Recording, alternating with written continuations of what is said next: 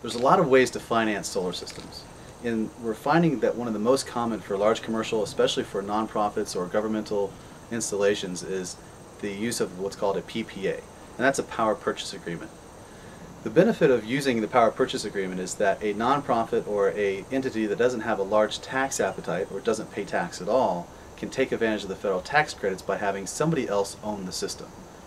So, for example, we can have a large investment group that has a tax appetite, that can actually own the system. They take advantage of the tax credits, they take advantage of the accelerated depreciation, and then they sell the power back to that nonprofit, that school, or that military installation at the same rate that they're paying for it now, or less, and they'll actually be able to realize at this site a lower energy cost over the 20-year period that most PPAs are designed for.